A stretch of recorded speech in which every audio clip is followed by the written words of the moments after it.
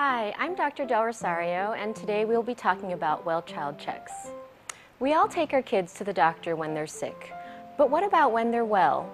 You might be wondering, why would I need to bring my child in every year for a checkup if they're healthy?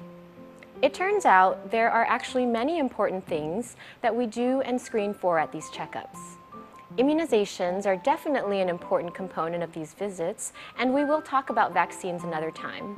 But in addition to giving your child shots, one of the important responsibilities we have as pediatricians is ensuring that your child is growing and developing appropriately. So at every well-child visit, we do a head-to-toe physical exam and review your child's growth chart, which plots their height, weight, head circumference, and body mass index over the years. We also ask about diet, sleep, activity, and whether your child has reached certain developmental milestones. These would include questions like whether your 6-month-old has started babbling and sitting up on their own, or whether your 12-month-old has taken their first steps and started saying their first words, and so on and so forth. So how often are these well-child checks?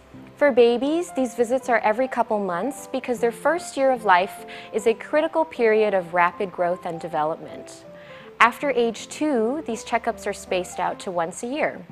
And when your child is around 4 or 5 years old, we add on a vision and hearing screen as part of their physical.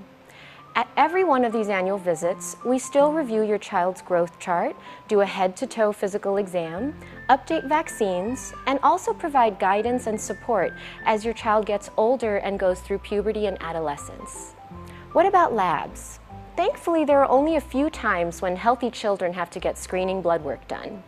Once when they are 1 year old to screen for anemia, and then around 9 to 11 years old to check their cholesterol.